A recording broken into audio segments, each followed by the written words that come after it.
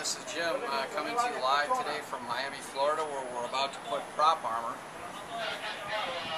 on this 48-meter mega yacht. It's interesting to note that this owner has been entrusting his propeller protection to PropArmor for the last 2 seasons. He's had excellent results, and today we're going to do a little demonstration on how to apply the product to these rather large props. Now, before you get started, it's very important that you have all of the key elements that you need to be ready to put it on. First thing you want to do is take 80 grit sandpaper, and you want to sand the props and the shafts down with the 80 grit sandpaper really well. Once you're finished with that, then you want to make sure that you wipe the props down really well with acetone cleaner to get any residue off the props. That's going to ensure that we have good adhesion. And then finally, what we're going to do, what we have behind us here, is our heat gun. We're going to heat the props up. We don't want them super hot, but we want them warm to the touch before we put the PropArmor on the prop.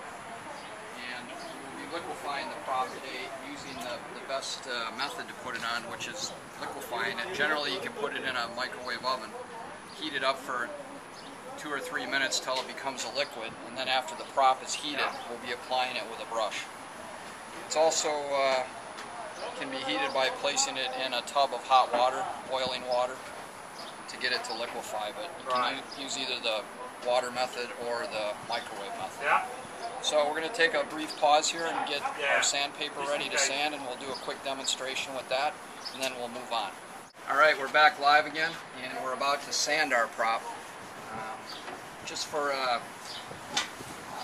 what we have here, we've already actually prepared this prop, but I'm just going to give a brief demonstration on what we're looking for when you prepare the prop to get it ready. Just take your 80 grit sandpaper, start working it into the prop until you get a nice rough keyed finish. As I said earlier, that's going to ensure that we have good adhesion of the product when we finally put it on. Alright, once you've sanded the prop, you can go ahead and move back to your shaft. You want to key that with the 80 grit.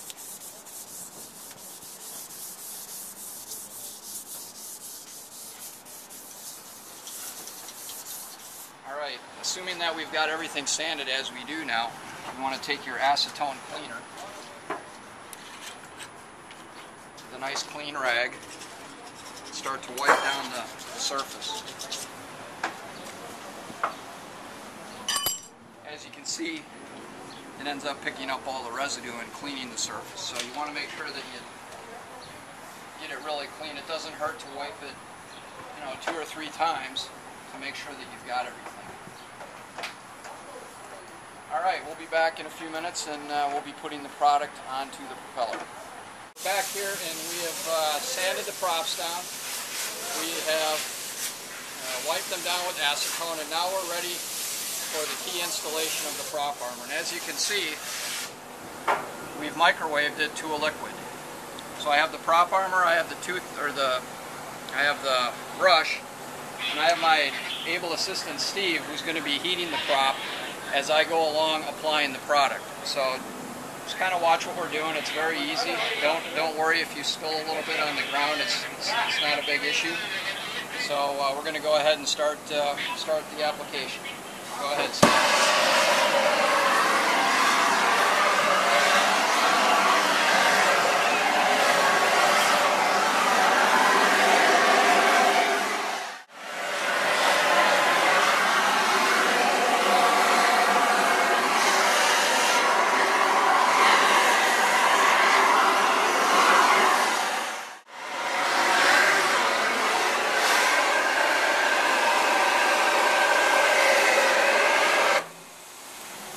See, once the prop is heated up, it goes on real nice. Just kind of brush it out evenly.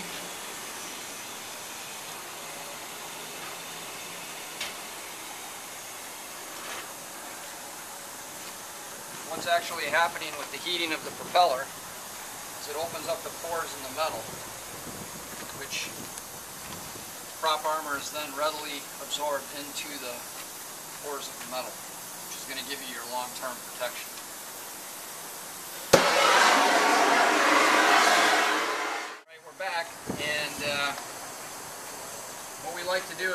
have actually 2 coats on this prop now.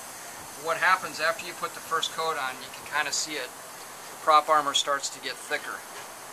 What you want to do as it thickens, you'll have your first coat on. You just come along and you brush on your second coat. You can see it goes on nice and easy.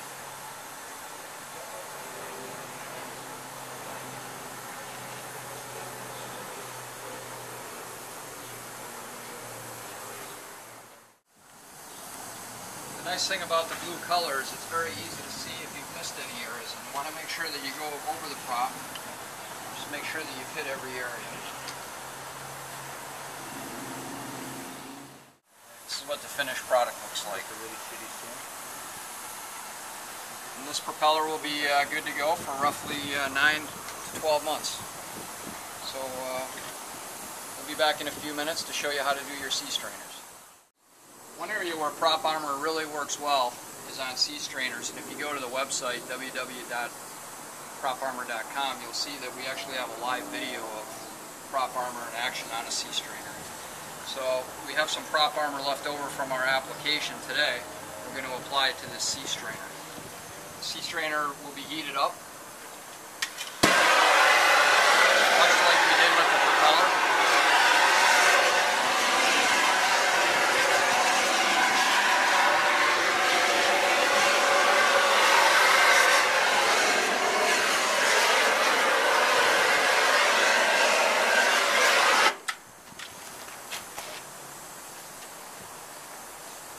Want to put on a nice light coat.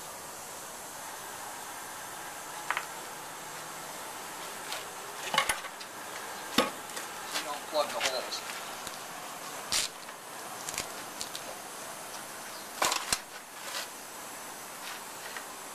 You'll notice as the seastrainer is heated, the stuff goes on very nice. And you will get some areas where you get a little bit of clogging in the holes. All you have to do when you're finished, a lot of times you can just kind of poke it with the brush like I'm doing right now, and it clears it out. Or you can just take a thin piece of wire and any areas that you have left you can poke it through, but generally when you poke it with the brush like this, working it in, it clears out the holes. You don't want to put a really thick coating on the seastrainer like you do on the prop, due to the fact you don't want it plugged in the holes. Generally, on a large super yacht like this one, you clean the seastrainers every 6 to 8 weeks.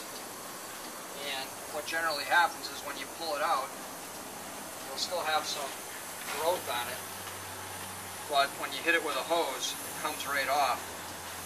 Whereas without the PropArmor, generally you have to soak it in an acid etch to get everything to come off. So it cuts the time way down. Most engineers on yachts that I've talked to that are using this absolutely love it, because it saves them a lot of time. So you can see how I've applied it. It's kind of hard to see simply because it's a thin coat, but that's all you need. Now we realize that not everybody has a shrink-fast heat gun as we do. A small heat gun will work, although it'll take longer. You can also apply PropArmor cold. You'll have to buff it in, similar to buffing a car. The only thing is obviously you don't want to wipe it off. You just keep buffing it in, and then when you put on your last coat, your second coat, you just want to make sure that it's thick. You don't want to buff too hard. But again, this is the preferred method to apply it. I encourage you to give it a try. I think you'll really like it. Thanks for your time today, and enjoy PropArmor. Thank you.